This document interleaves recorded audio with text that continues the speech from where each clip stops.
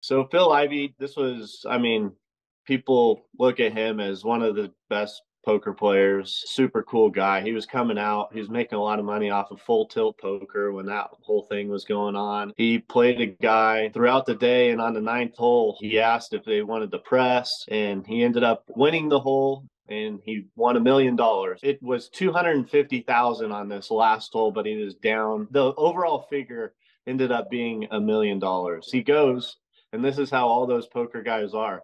They go down there, and I don't know how he got the car. He got like this hot sports car from Mercedes. It was a SLR McLaren. Like the very next day, I mean, they finished and it was like dark. And then he shows up the next morning in this car. He hops out of the car, and it's my dad and I just walking up there. We could hear that car coming in from the front gate. He hops out of the car. He's like, "Monty, Taylor, I can't wait to show the guy that he played what his money just bought me."